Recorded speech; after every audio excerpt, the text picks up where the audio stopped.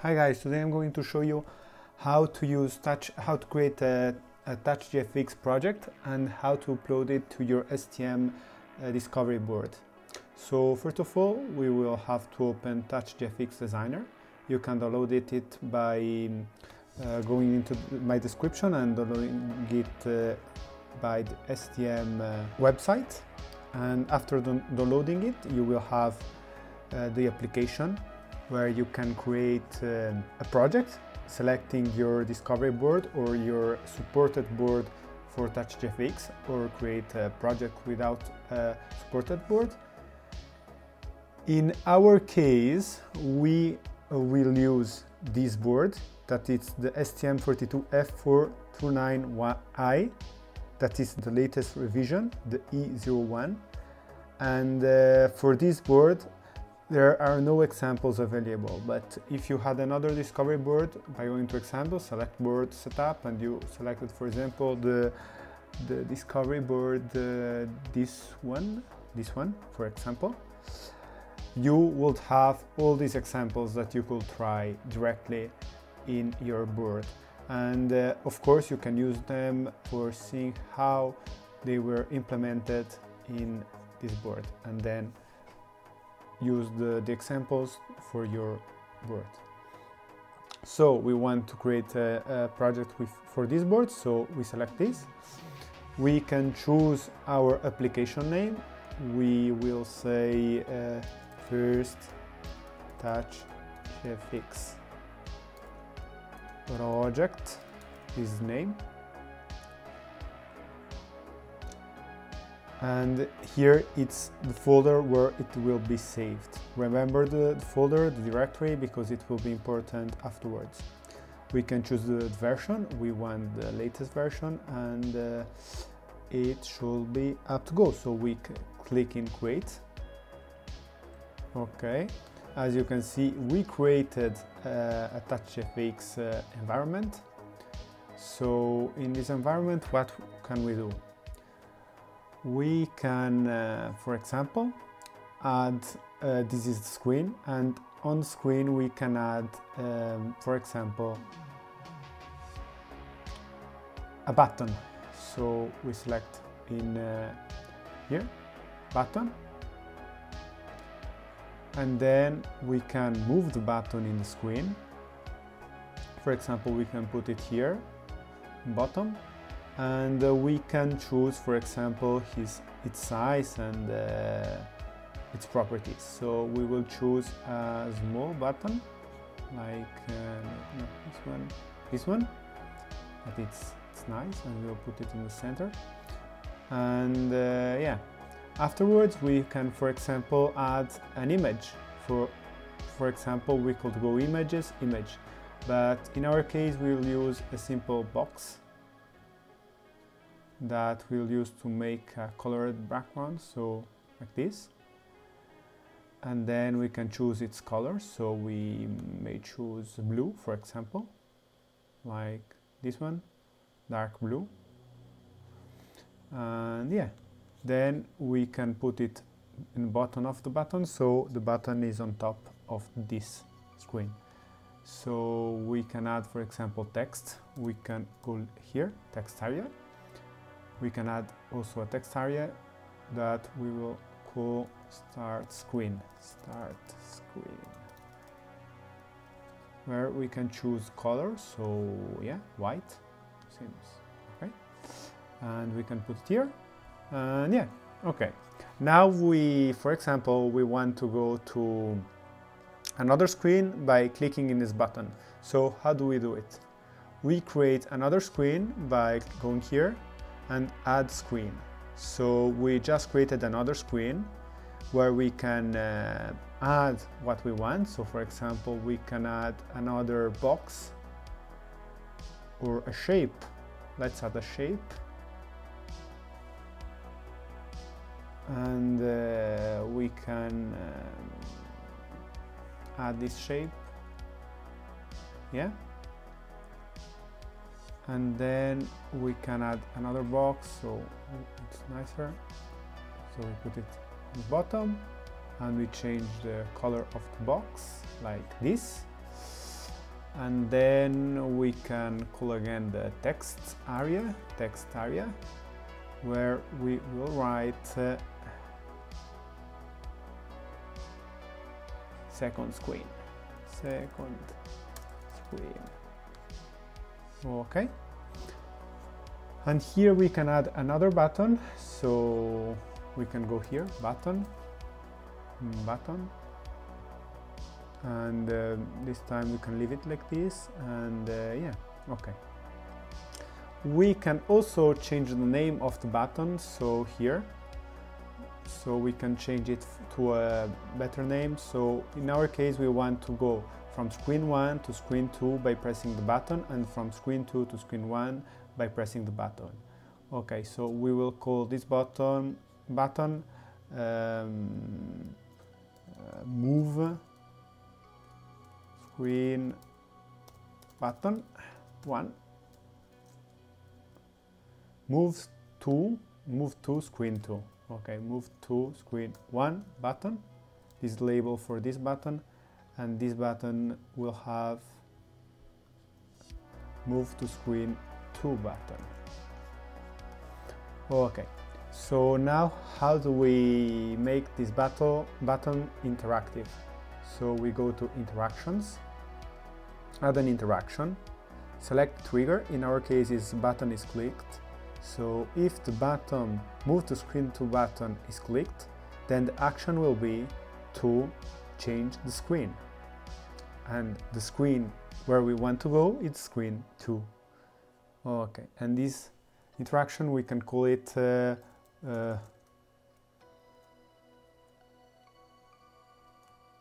move to screen 2 interaction. This is useful if you create a lot of interactions, then here we will have a lot of interaction and it will be difficult to follow them. We can also add a transition. So for example, we can use the slide transition from soft to north. And yeah, here we can do the same thing with this button. So interactions plus trigger button is clicked, move to screen 1 button, change screen, choose screen 1, and here we can use, for example, wipe. No, not wipe, but let's see, block. And here this interaction will be move to screen 1 interaction. Okay. Okay. So by doing this, we will go from screen 1 to screen 2 and from screen 2 to screen 1. So we can, for example, run simulation in the TouchGFX designers to see how it will behave when we will program the board. So I clicked here in Run Simulator.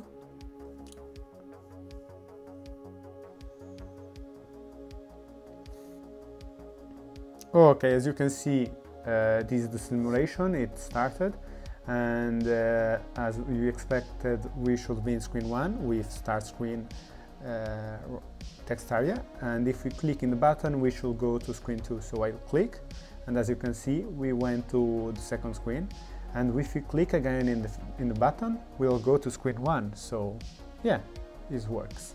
And if we click in other places, nothing should happen. Okay, this works. So how we'll program the board? So first of all, we'll have to generate code. So go here, generate code.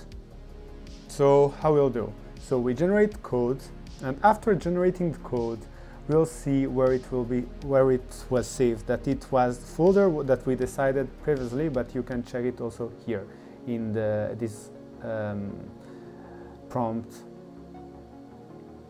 window. So we can close this and open our, we can go to the where it was saved. So in our case it was in the C disk and in TouchGFX projects, and as we can see, our project was called first TouchGFX project, that is here, and here it's all the code that was generated, including the IOC files and the STM32CubeIDE files. So we can open STM32CubeIDE.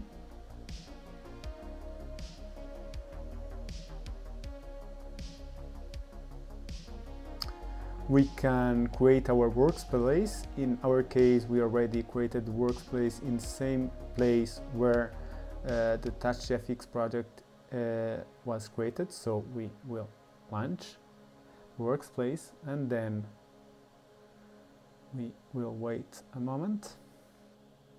So how to import our file? We'll go to Open Project from File System, and then we will select our project by going to Directory and then select our project like this, and then we'll create in Select Folder, and as we can see we have both Eclipse projects, and so we will imported project. Okay, and now we'll click in Finish. So after importing, you can see our folder, so we can go here and find our main file, so user main.c, and here we have our main file, and in TouchGFX guy, you can find the screens where we will have to modify all the parameters of TouchGFX, of the graphics if we want. But for now we already have our project made by TouchGFX. Is if we want to, for example, add hardware to our project, but for this video I will not show how. And yeah, so we went to the main, we clicked here, and so we can see that we can build project, so we'll build project. We'll wait for the project to be built.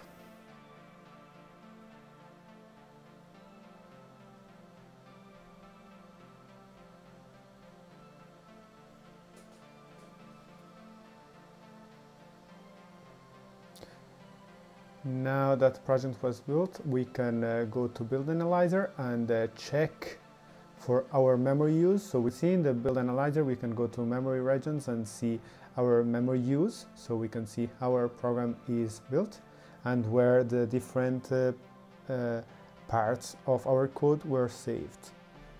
Okay, so we can now program our board by going to the back configuration. Going here, this code debug. Okay, so now we will build configuration. We better choose debug, since if we want to stop in some places, the build configuration debug allows us to analyze better our code. And then we go to debugger, we select exactly as I'll show you here, so you leave everything as it is now, and we click apply, and yeah, as you can see, the external loader, it's already defined, so we already used the NAND memory, and yeah, now we can click in debug and code will be loaded to our board.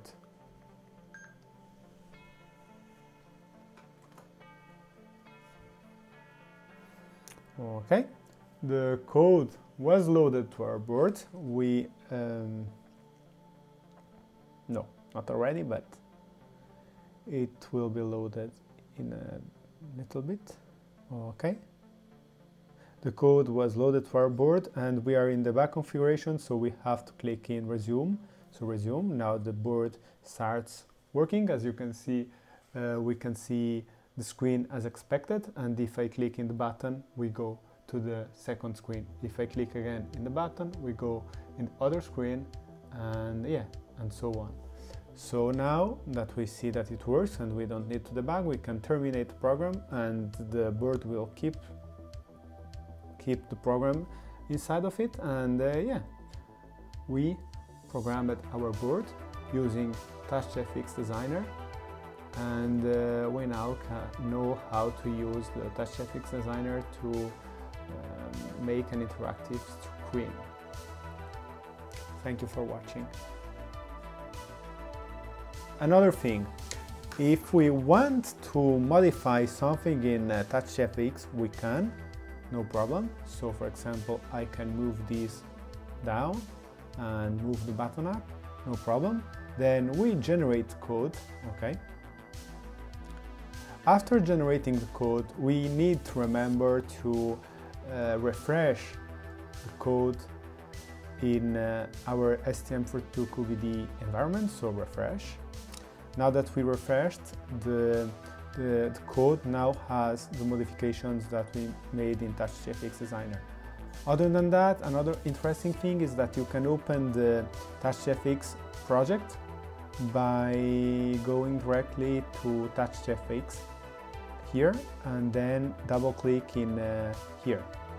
By double clicking here, it will open automatically TouchGFX Designer, and you will be able to do the modifications to your current project.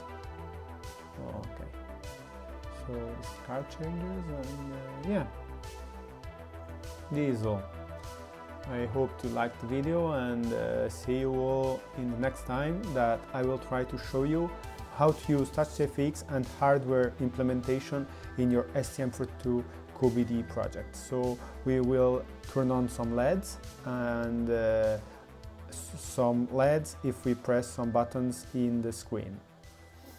So stay tuned. Bye.